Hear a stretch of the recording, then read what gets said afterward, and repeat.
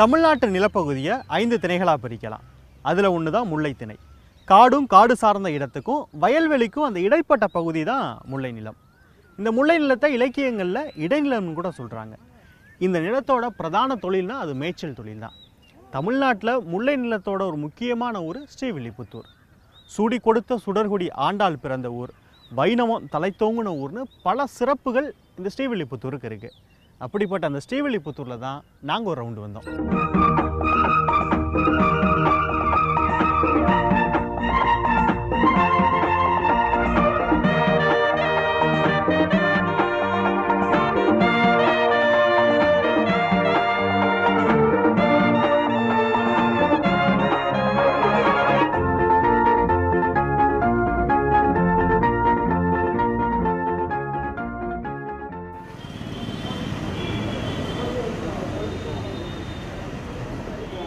நாங்கள் ஸ்ரீவில்லிபுத்தூர் போயிருந்தப்ப ஆசிரியர் ஜாய்சந்திராவை சந்தித்து பேசணும்.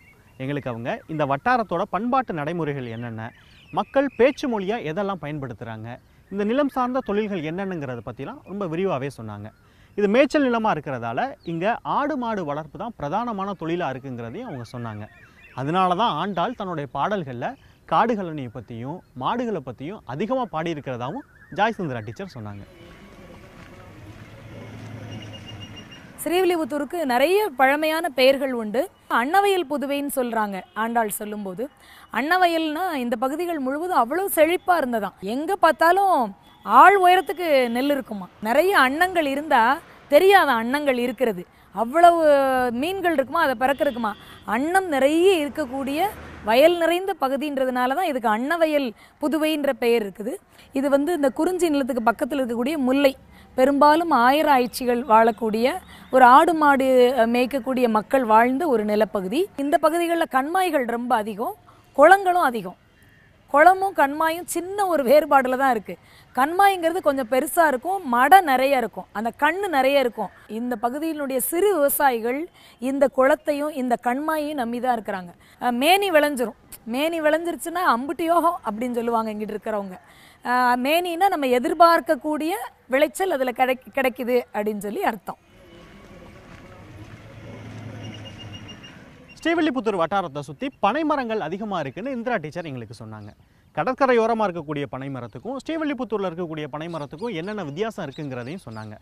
பொதுவாக இந்த பகுதியில் பனை சார்ந்த உணவுகள் தான் அதிகமாக பயன்படுத்துகிறதாகவும் அவங்க சொன்னாங்க. அது மட்டும் இல்லாமல் எல்லா மதத்துக்குள்ளேயும் பனைக்கு ஒரு முக்கிய பங்கு இருக்குங்கிறதையும் இந்திரா டீச்சர் எங்களுக்கு சொன்னாங்க. சுத்தமான பதநீர் கிடைக்கும்னா மம்சாவரத்தில் கிடைக்கும். தமிழில் கருப்புங்கிற சொல்லுக்கு 2 அழகான பொருள் இருக்குது. ஒன்று கருப்புன்னா அழகுன்னு அர்த்தம், இன்னொன்று இனிப்புன்னு அர்த்தம். அதனால தான் நம்ம கருப்பு கட்டின்னு சொன்னோம். அது நாளாவட்டத்தில் கருப்பட்டின்னு ஆகிப்போச்சு. இந்த கருப்பட்டியை காய்ச்சி ஒரே வைக்கிறதுக்கு முன்னாடி ஒரு திரவ நிலையில் ஒரு மாதிரி கொலகொலன்னு இருக்கும். அதை கூப்பதனிம்பாங்க இங்கிட்டு இருக்க மக்கள். அது கூப்பதனியில் ஆக்சுவலாக கூழ் பதநீர். அதில் அந்த கூழ் பதனியில் இந்த பகுதியில் கிடைக்கக்கூடிய சப்பட்டை மாம்பழம் ரொம்ப ஃபேமஸ்ஸு. இப்போ ராஜபாளையத்தில் ஒரு சப்பட்டை மாம்பழம்னு சொல்லுவாங்க, அது செவக்காட்டு மாம்பழம்பாங்க. ஆனால் இந்த மம்சாவரம் வத்தராயிருப்பு இங்கிட்டு இருக்கக்கூடிய கிராமங்களில் கிடைக்கக்கூடிய அந்த சப்பட்டை மாம்பழம் ரொம்ப பிரமாதமான சுவையோடு இருக்கும். அதை தோல் நீக்கிட்டு அந்த சப்பட்டை மாம்பழத்தை கூப்பதினியில் வேக வச்சு சாப்பிட்றாங்கன்னு வச்சுக்கோங்க. இந்த உணவினுடைய சுவையை சொன்னால் தெரியவே தெரியாது. அதை சுவைச்சா தான் தெரியும். சொல்லும் போதே எனக்கு ஆசையாக இருக்குது. அந்த ருசி நாவில் வருது. இன்னொன்று பனங்காய்களை நல்லா தோலை சீவிக்கிட்டு, பழுக்கிறதுக்கு முன்னாடி பனங்காயை தோல் சீவிக்கிட்டு அதை வெள்ளத்திலேயோ கருப்பட்டிலேயோ வேக வச்சு கொடுப்பாங்க. இங்கே வந்து ஒரு மாரியம்மன் கோவில் பங்குனி பொங்கலுக்கு எப்படி குருத்தோலை எடுத்துகிட்டு வந்து பனை ஓலையில் கொழக்கட்டை வச்சு சாப்பிடுவாங்களோ அதே மாதிரி பாம் சண்டேன்னு ஒன்று உண்டு கிறித்தவர்களுக்கு. குருத்தோலையை கையில் வச்சுக்கிட்டு ஓசன்னா பாடிக்கிட்டு வருவாங்க. மத்தியானம் அவங்கவுங்க வீட்டுக்கு ஆராதனை முடிச்சுட்டு போய் அந்த குருத்தோலையில் இவர்களும் கருப்பு கட்டியவோ பனை வெள்ளத்தையோ பச்சரிசியில் கலந்து குருத்தோலையில் பனங்கொழக்கட்டை அவிக்கக்கூடிய அந்த பனை ஓலை கொழக்கட்டை அவிக்கக்கூடிய பழக்கம் இன்னும் இருக்குது. இந்த பகுதியில் சாதம்ன்ற பேரே கிடையாது, சோறாக்குவோம் தான் சொல்லுவோம். சோறுங்கிறது அவ்வளோ அழகான தமிழ் சொல். சோர்வை நீக்குவது சோறும்பாங்க. அந்த சோறுக்கு ஒலை ஏற்றுறதுங்கிறது, ஒலையை ஏற்றி வச்சுட்டு அப்படி தொட்டு கும்பிடுவாங்களாம். அந்த ஒலையில் பனை தொழில் செய்யக்கூடிய மக்கள் என்ன பண்ணுறாங்களான்னா, அன்னைக்கு இறக்கியிருப்பாங்களா, அன்னைக்கு காலையில் இறக்குன புது பதநீர் இருக்கு இல்லையா, அந்த சுண்ணாம்பு தடவாத பதநீரை ஊற்றி சாதம் பொங்குவாங்களாம். அது கல்கண்டு சாதம் சக்கரை பொங்கலையெல்லாம் விட ரொம்ப இனிப்பாக சுவையாக இருக்கும். அது ஒன்று. அதே மாதிரி இந்த பக்கம் என்ன பண்ணுறாங்கன்னா, ஒலையில் பாலில், அதாவது தனி பாலாக இல்லாமல் கொஞ்சம் தண்ணி கலந்து பாலை ஒலையாக வச்சு சாதம் பொங்குறாங்க. அதில் நிறைய எல்லா வகையான பருப்பு வகைகளையும் நெய்யையும் சேர்த்து தான் அக்காறு அடிசில் சொல்லக்கூடிய ஒரு அந்த நெய்வேத்தியமே வந்ததே காரணம் இந்த அடிப்படையான விஷயம்தான். ஆண்டாள் பயன்படுத்திக்கிட்டு இருக்கக்கூடிய வார்த்தைகளில் நிறைய வார்த்தைகள், கிட்டத்தட்ட ஒரு 70% வார்த்தைகள் சாதாரணமாக இங்கே பயன்பாட்டில் இருக்குது. குளத்தை வாவின்னு சொல்கிறது, புறவாசல் சொல்கிறது, புழக்கடை பக்கம்னு சொல்கிறது, அதுக்கப்புறமா நம்ம இலைங்க வாழைங்கிறத வந்து திருநெல்வேலி பாஷைன்னு நிறைய பேர் நினச்சிட்டு இருக்காங்க. ஆனால் இதுதான் இந்த பகுதி, அதாவது மதுரையும் இல்லாமல் திருநெல்வேலியும் இல்லாமல் ரெண்டும் கலந்த தமிழ் ஒன்று இருக்கும்னா அது இந்த பகுதிகளில் தான் இருக்கும். அதில் வந்து எல்லே இளங்கிலேயே இன்னும் உறங்குதியோன்னு ஒரு வார்த்தை வரும். எல்லைங்கிறது என்னன்னா, அது ஆண் பிள்ளையாக இருந்தாலும் சரி பெண் பிள்ளையாக இருந்தாலும் சரி, எலே இங்கே வாழை அப்படின்னு கூப்பிடக்கூடிய பழக்கம் இந்த மண்ணுக்கே உரிய பழக்கமாக இருக்கிறது. அந்த வார்த்தைகள் வந்து இன்னும் நம்ம இலக்கியங்களில் நிறைய காணப்படுது. அது இந்த மண்ணுக்கான சொல்லாக இருக்கும். இந்த பகுதிகளில் உறவு முறை பெயர்கள் எப்படி சொல்கிறாங்க அப்படின்னு சொன்னால், இப்போ அம்மா பெற்ற அப்பா அம்மா இருப்பாங்கல்ல, மற்ற இடங்களில் வந்து ஆச்சி தாத்தான்னு சொல்லுவாங்க அல்லது பாட்டி தாத்தான்னு சொல்லுவாங்க. இந்த பகுதிகளில் மட்டும் எப்படி சொல்கிறாங்கன்னா, சங்க இலக்கியத்தில் அம்மாவுக்கு என்ன முக்கியத்துவம் கொடுத்துருப்பாங்களோ அதே முக்கியத்துவத்தை அம்மா கூட பிறந்த அண்ணன் தம்பிக்கு கொடுப்பாங்க, தாய்மாமனுக்கு. அதை வந்து சங்க இலக்கியம் அம்மான்னு சொல்லுது. இந்த சிவகாசி ஸ்ரீவில்லிபுத்தூர் பகுதி இந்த வட்டாரங்களில் சுற்றி இருக்கக்கூடிய எல்லா கிராமங்கள்லையும் அம்மா பெற்ற அம்மாவை மாமன்னு கூப்பிடுறாங்க. மாமன்னா என்ன அர்த்தம்னா, அம்மா பெற்ற அம்மா இல்லையா, அவன் மாமாவை பெற்று கொடுத்த அம்மாவான். அப்போ அம்மாவை விட மாமா முக்கியத்துவமான ஆளாக இங்கே கருதப்படுறாரு. அம்மா பெற்ற அப்பா வந்து மாம்பான்னு கூப்பிடுவாங்க. இன்னும் அழகாக சொல்லணும்னா, தாய்மாமனுடைய மனைவி எப்படி கூப்பிடுவாங்கன்னா அத்தை கிடையாது, மாம்டக்காம்பாங்க. அது என்னென்னா மாமா விட்டு அக்காவான். அது அந்த தாய்மாமன்ற உறவுக்கு இந்த பகுதிகளில் கொடுக்கக்கூடியது. ஒரு பெண் கேட்டு போகணுன்னா கூட உங்கள் வீட்டில் பெண் இருக்கே தருவீங்களான்னு கேட்கறது இல்லை. இந்த பகுதிகளில் இருக்கக்கூடிய பழைய வழக்கு இன்னும் ஒரு சில இடங்களில் இன்னும் இருக்குது. உங்கள் வீட்டில் விதநெல் இருக்கான்னு கேட்பாங்களாம். பொண்ணு உங்கள் பொண்ணு கொடுப்பீங்களான்னு கேட்காம விதநெல் இருக்கான்னு கேட்குறது எவ்வளோ அழகான சொல், எவ்வளோ நாசூக்கா, எவ்வளோ நாகரீகமாக தமிழன் பயன்படுத்திய சொல். அது இன்னும் இங்கே வழக்கில் இருக்குது. விதநெல் இருக்கான்னா இப்போ கிடைக்காது, இப்போ கிடைக்கிறது கொஞ்சம் சங்கட்டம்பாங்க. இப்போ கிடைக்கிறது இங்கே கொஞ்சம் சங்கட்டம்னா பொண்ணு தர்றதுக்கு மனசு இல்லைங்கிறது அவங்க அதை ரொம்ப அழகாக நாசூக்கா சொல்லுவாங்க. கத்தரி பூத்ததை பாருங்கம்மா, கத்திரி கலந்து பூத்ததை பாருங்கம்மா, கத்தரிப்பு போலே நம்ம தாய்க்கு கம்மலு மின்னதை பாருங்கம்மா, காட்சியா பாலு புளிக்கு தும்பா, தாயி கறந்த பாலு கசக்கு தும்பா, வேப்பிலைச்சாறு இனிக்கு தும்பா, எங்கே வெற்றி கொண்ட எங்கே பேச்சியம்மா, தன்னன் நன்னாதீனம் தன்னானே தன தன்னன் நன்னாதீனம் தன்னானே.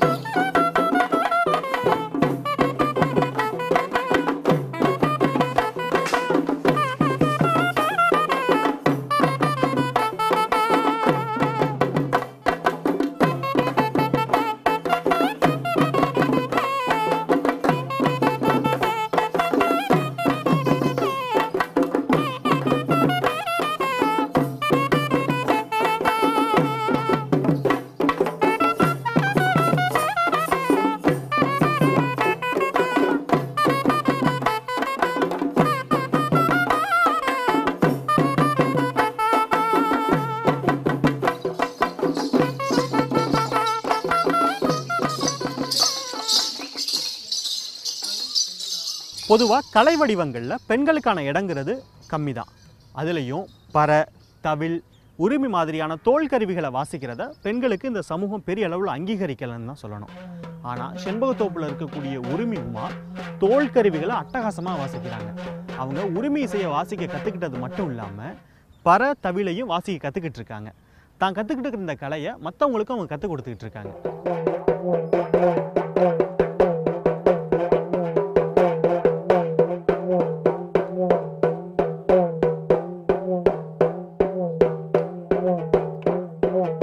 +2 படிச்சுட்டு சும்மா தான் வீட்டில் இருந்தேன். லீவுக்கு எங்கள் ஊர் பக்கம் இந்த மில் வேலைகள்லாம் அதிகம். மில்லு, ஃபயர் ஆஃபீஸு, தீப்பெட்டி ஆஃபீஸ், இந்த மாதிரி ஆஃபீஸுங்கள்லாம் அதிகம். அங்கே தான் வேலைக்கு போயிட்டு இருந்தேன். உடல்நிலை சரியில்லாமல் இருந்தனால என்னோடய வேலைகளை மாற்றிக்கலாம் அப்படின்னு நினைக்கிறப்போ அறிவொளி இயக்கம் வந்து மிகப்பெரிய ஒரு விஷயத்தை ஊருக்குள்ளே கொண்டு வந்தாங்க. எழுத்தறிவித்தல்ங்கிற ஒரு மிகப்பெரிய விஷயத்தில் தீண்டாமைக்கு எதிரான நிறைய நாடகங்கள் வந்து பண்ணோம். தீண்டாமைக்கு எதிராக குரல் கொடுக்கக்கூடிய ஒரே விஷயம் வந்து பறை முழக்கம்தான். அந்த பறை வாய்ச்சா மக்கள் வந்து கூடுறாங்க. அந்த பறையை வந்து பெண்கள் தொடக்கூடாதுன்னு ஒரு சில நபர்கள் வந்து சொன்னாங்க. பொம்பளைங்க ஆடாதீங்க, பொம்பளைங்க இருக்கிற ரூமில் வந்து தவளை வைக்கக்கூடாது, பொண்ணுங்க இருக்கிற ரூமில் வந்து தோல் கருவிகளை வந்து வைக்கக்கூடாது, ஏன்னா மாதாவிடா காலங்களில் நீங்கள்லாம் தொடக்கூடாது, தொட்டால் வந்து பறை வந்து இதாகிடும், அதே நேரத்தில் வந்து பார்த்திங்கன்னா தொட்டால் தவில் வந்து வெடிச்சிடும் மாதாவிடா காலங்களில், பெண்கள் பக்கத்துலேயே போகக்கூடாது அப்படின்லாம் சொன்னாங்க. எனக்கு பயங்கரமாக ஒரு சாக்கு. அதே எப்படி பெண்கள் தொட்டால் வந்து அப்படி ஆகிடுமா? நம்ம போடக்கூடிய நாடகமே வந்து தீண்டாமைக்கு எதிராக போடுறோம், நம்மளே ஒரு தீண்டத்தை தராத பொருள் மாதிரி நம்மளே ஒதுக்குறாங்களே அப்படின்ட்டு தான் அந்த பறை முதல்ல எடுத்து வாசிக்க ஆரம்பித்தேன்.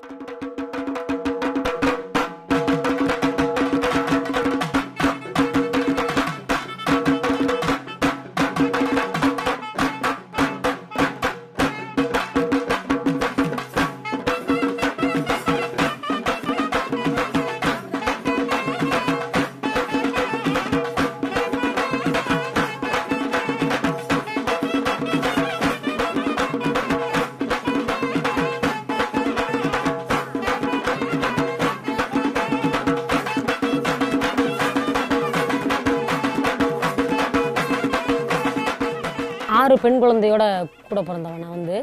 எங்கள் வீட்டில் எப்போயுமே கட்டுப்பாடாக இருப்பாங்க. தாவணி பாட சட்டை தான் போடணும், சேலை தான் கட்டணும், யூனிஃபார்ம் போகணும், இந்த சைக்கிளில் கூட போகக்கூடாது, 4 பேர் கூட நின்று பேசக்கூடாது, இந்த மாதிரி கட்டுப்பாடாக வாழ்ந்த குடும்பம் எங்கள் குடும்பம். 3 அண்ணங்களும் பயங்கரமாக அடிப்பாங்க. என்ன வந்து முதல்ல பறை வாசித்தப்போ என்ன ஒரு நியூஸ் பேப்பரில் போட்டு விட்டாங்க. போட்டு விட்ட உடனே என்ன செஞ்சிட்டாங்கன்னா எங்கள் ஊரில் இருக்கவங்கலாம் உடனே பார்த்துட்டு இன்றைக்கி எந்த ஊரில் இளவு, இன்றைக்கி எந்த ஊரில் சாவு விழுந்திருக்கு, நீ அடிக்க கிளம்பிட்ட, அப்படி தான் வந்து சொல்லுவாங்க முதல்ல. இப்போ சாவுக்கு மட்டும்தான் அடிக்கணுமா பெண்கள், அந்த கருவியை சாவுக்கு மட்டும்தான் தூக்கணுமா, மற்ற விஷயங்களுக்கு வந்து தூக்கக்கூடாதா அப்படிங்கிற மாதிரி ஒரு எண்ணம் எனக்குள்ளே இருந்தது. அதே நேரத்தில் எல்லா கருவிகளும் கற்றுக்கணும்.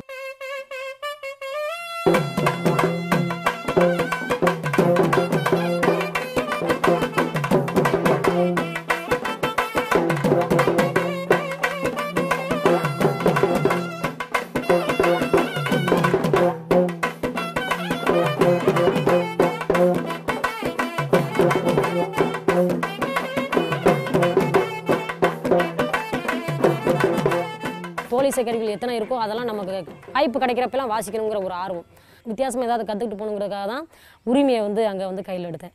பெண்களும் உரிமை வச்சா எப்படி இருக்கும்? ஏன்னா உரிமை வந்து நையாண்டி மேளமாக இருக்கட்டும், தெம்மாங்கு மேளமாக இருக்கட்டும், அதோட முக்கியமான கருவி பக்கவாத்தியம்னா அது வந்து உரிமை தான். முதல்ல வந்து உரிமை வாசிக்கும் போது வந்து பார்த்திங்கன்னா இந்த மை போட்ட பகுதிகளில் வந்து சரியாக இழுக்க வராது. அப்போ அது வந்தாலே சரியாயிடும், அந்த இழுவை வந்துருச்சுன்னா ஆட்டோமேட்டிக்காக நீங்கள் வந்து உரிமை வாசிச்சிடலாம் அப்படின்னு சொல்லி எங்கள் வாத்தியார் வந்து சொல்லிட்டார். அப்போது அந்த மை பக்கம் வாசிக்கிறதுக்கே ஒரு மாதம் ஆயிடுச்சு கிட்டத்தட்ட. ஃபஸ்ட் இயர்லேயே வாசிக்க ஆரம்பிச்சிட்டேன் நான், 1 மாதம் ஆயிடுச்சுன்னு வச்சுக்கோங்களேன். அப்போ வந்து தனியாக வாசித்தா அது வந்து தாளத்தோடு செட் ஆகாது. அப்போ தவில் நாதஸ்வரத்தோடு சேர்த்து வாசிக்கும் போது அந்த பக்கவாத்தியம்ங்கிறது வந்து இணையும். அப்படிங்கிறப்போ தான் தவில் வாசிக்கும் போது, நாதஸ்வரம் வாசிக்கும் போது அந்த கேள்வி ஞானத்தில் தான் அந்த நையாண்டி மேளமாக இருக்கட்டும், அல்லது சோளமலை தெம்மாங்காக இருக்கட்டும், தெற்கத்தி நையாண்டியாக இருக்கட்டும், இந்த மாதிரி நையாண்டி மேளங்கள் வாசிக்கிறத பார்த்து அதை கேட்டு அந்த தவிலுக்கு எப்படி நம்ம வந்து ட்ரம்மு வாசிக்கிறோமோ, பேஸ் ட்ரம் எப்படி வாசிக்கிறோமோ அதே மாதிரியான ஒரு கருவி தான் நையாண்டி மேளத்துக்கு இது வந்து இருக்குது. ஸோ அதை அவங்க தவில் வாசிக்க அந்த பெரிய குச்சி எந்த பக்கம் அடி எந்த மாதிரி விழுகுதோ அது 2ஆ 3ஆ அப்படிங்கிறத கணக்கு பண்ணிவிட்டு அதில் வந்து அடியும், இந்த பக்கம் வந்து தவிலில் வந்து அதிகமாக வாசிப்பாங்க. அந்த அதிகமாக வாசிக்கிறதுக்கு 2-3 இழுவையும் நம்ம வந்து கரெக்ட் பண்ணி அந்த கேள்வி ஞானத்தோட இசையை வந்து சேர்த்து வாசித்தது தான்.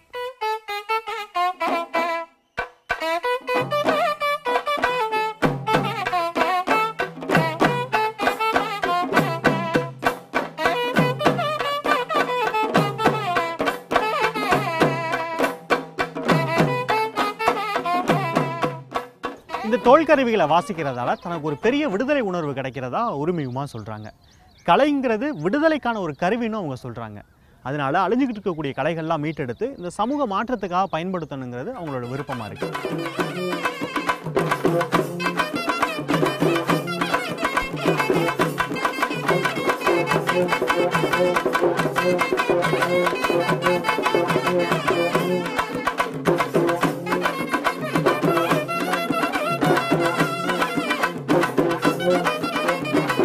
இன்னொன்று வந்து பறை வாசிக்கும் போதே வந்து பார்த்திங்கன்னா நாங்கள் வந்து காலில் வந்து சலங்கை கட்டியிருப்போம்.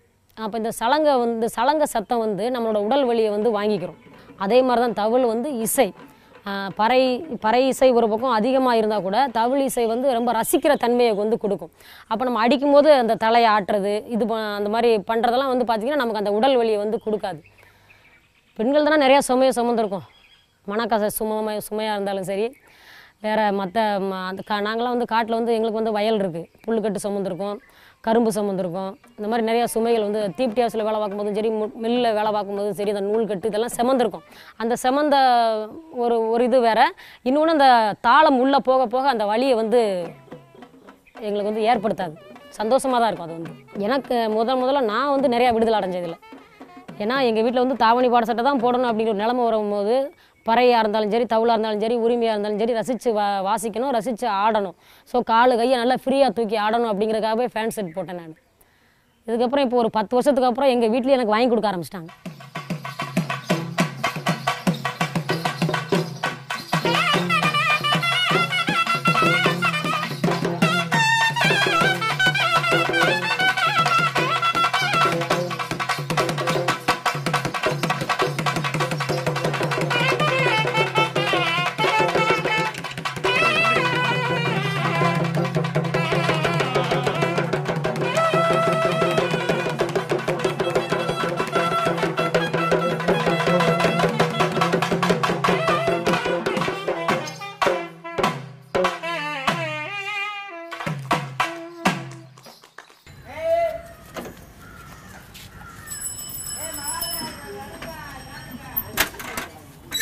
ஸ்ரீவில்லிபுத்தூர்னு சொன்னால் என்ன ஞாபகத்துக்கு வரும்?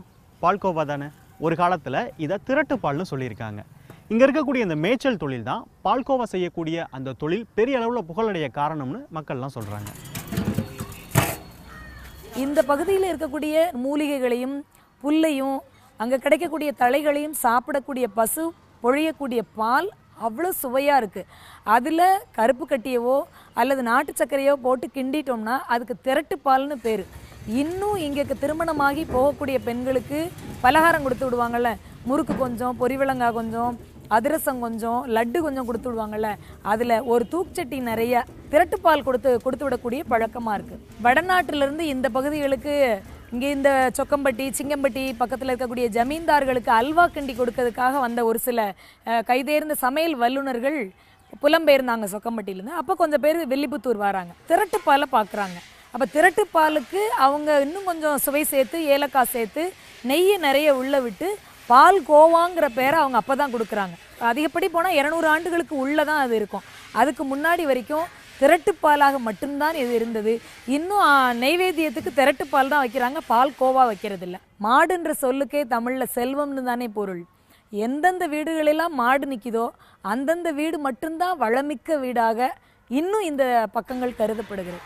நீங்கள் ஸ்ரீவில்லிபுத்தூரில் கிடைக்கக்கூடிய பால்கோவா வாங்கி சாப்பிட்டுங்க, நல்லாயிருக்கும், அருமையாக இருக்கும் எங்கள் ஊர் பால்கோவா.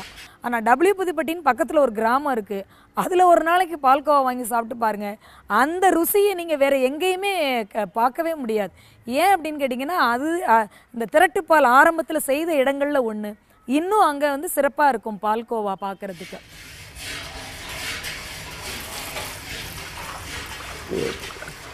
நாங்கள் ஸ்ரீவில்லிபுத்தூர் புளிய மரத்தடி கடைக்கு போயிருந்தோம். அங்கே பால்கோவா செய்கிறதுக்குன்னே தனி அடுப்பெல்லாம் வச்சுருந்தாங்க. எங்களுக்கு சுந்தர் சிங் இந்த பால்கோவாவை எப்படி செய்யணுங்கிறத செஞ்சு காட்டிக்கிட்டே பேசினார்.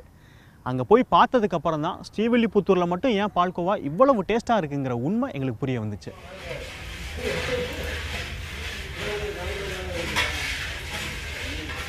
அடுப்பு பற்ற வச்சு பாலை லைட்டாக சூடானு ஜீனி போட்டுக்கலாம். 10 லிட்டருக்கு 1 கிலோ ஜீனி தான் போடணும், அது மேலே போடக்கூடாது. ஸ்ரீவில்லிபுத்தூரில் பால்கோவானா பால் நிறையா, பச்சை பால் நிறையா கிடைக்குது. எல்லாமே அங்கே மாடுகள் ஜாஸ்தி பால் எடுக்கும். சிவலிங்காபுரம், வரணாபுரம் 2-3 ஊரில் அங்கேருந்து வருது எங்களுக்கு பால். கல்லமநாயக்கம்பட்டி இதெல்லாம் பால் சார் கொண்டுருவாங்க ஆட்டோவில். பால் வந்து 6-7 இடத்துல இருந்து எடுக்கணும். எல்லா இடத்துலையும் பால் வந்து தரமாக இருக்கும். இந்த சுற்று கிராமத்தில் இருக்க பால் தாங்க நல்ல டேஸ்ட்டாக இருக்கும். ஃபஸ்ட்டு பால் வந்து வடிகட்டுவோம், பிறகு டிகிரி போட்டு பார்ப்பாங்க. 22 டிகிரி இருக்கான்னு பால் பார்க்கணும். ஜீனியை பால் தண்ணி கலந்துருக்கா இல்லையான்னு பார்ப்போம். அப்போ தான் குவாலிட்டி கொடுக்க முடியும். பால் தண்ணியாக இருந்தால் ஜீனி ஏற்காது. சரக்கு வந்து சாப்பிட்டா தித்தி போராக இருக்கும். அப்புறம் அதுக்கப்புறம் பால் எடுத்து 10 லிட்டர் பாலை ஊற்றி அடுப்பு பற்ற வச்சு பால் ஆரம்பிக்க வேண்டியது. இதில் பால் எல்லாம் ஒன்று கிண்டுறோம். அதில் வந்து எப்படின்னா கடைசியாக கொஞ்சம் இது பண்ணி விட்டுட்டு கொஞ்சம் முருக விட்டுட்டு கொஞ்சம் நெய்யும் ஏலக்காயும் விடுவோம். உடனே முருகிருச்சுன்னா அந்த டேஸ்ட் அது வித்தியாசமாக இருக்கும். இப்போ எங்களுக்கு மாட்டு ஜாஸ்தியாக பால் நிறைய பேர் கேட்குறாங்க. காரணம் என்ன, டேஸ்ட் வந்து இது 1 தடவை சாப்பிட்டா 3 தடவை எடுக்கிற மாதிரி இருக்கும்.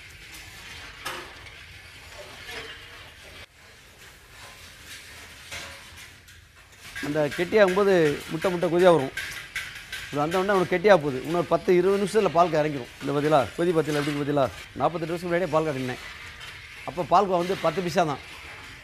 வெறும் 10 பைசாவுக்கு பாக்கெட் பால்கா சின்ன பாக்கெட் போட்டு பால்கா யார் பண்ணோம் முந்தி 1968 பால்கா கிண்ட படித்தேன். பால்கோவா அல்வா எல்லாம் கிண்ட படித்தேன். எங்கள் அப்பா தான் சொல்லிக் கொடுத்தது, இப்படி கிண்டணும், கடைசியில் தீயை குறைக்கணும், தீயை குறைச்சி சரக்கு அப்போ ஓரளவு இப்படி இது பக்கம் பண்ணி எடுக்கணும் அப்படின்னு சொல்லி ஒன்றா சொல்லி கொடுத்தாரு. பால்கோவா வந்து கிண்டிகிட்டே இருக்கணும். கிண்டிகிட்டே இருந்தால் தான் பால்கா ஆகும். இந்த இருக்குல்ல ஃப்ரெண்டில் இப்படி கிண்டோம்னா இந்த பிடிக்காது. இந்த இருக்குல்ல இது போட்டு கிண்டா பிடிக்காது. கரெக்டாக ஒரு 1/2 மணி நேரம் தான் சார். 1/2 மணி நேரத்தில் பால்கா ஆயிரும். பால்கா ஆயிடுச்சு, இறக்கலாம் சார். பாருங்க அப்படியே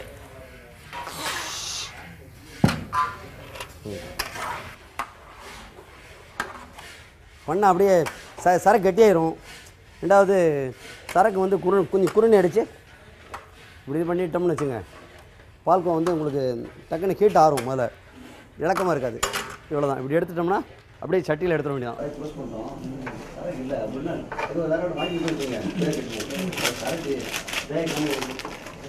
முல்லை நிலத்தோட பண்பாடு, அட்டகாசமான உரிமை இசை, ரொம்ப சுவையான பால்கோவா இதெல்லாம் ரசித்த திருப்தியோடு நாங்கள் வேறு ஊருக்கு புறப்பட்டு போனோம்.